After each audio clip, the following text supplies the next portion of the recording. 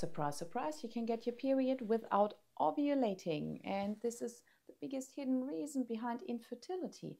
Ovulation is a moment when your body releases an egg.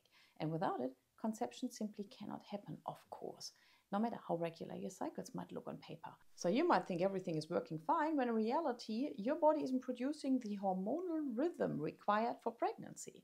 Sometimes this happens because the follicle doesn't mature properly, meaning there's no egg to release. And other times, and I hate saying it, but stress, yes, cortisol blunts the signal from your brain to your ovaries. Then we have blood sugar issues, thyroid imbalances, conditions like PCOS that all can interfere. And if you had the flu, that can be a reason too. I know many of these sound overwhelming, but also empowering, because when you understand that a regular bleed isn't the same as a healthy ovulation, you can finally stop blaming yourself and start focusing on the root cause and fixing it. Now, one of my members came to me devastated after years of perfect cycles, and they didn't lead, unfortunately, to pregnancy. She thought she was broken, but we discovered she wasn't ovulating, and then we worked step by step to restore her hormonal balance, and within months, she got pregnant.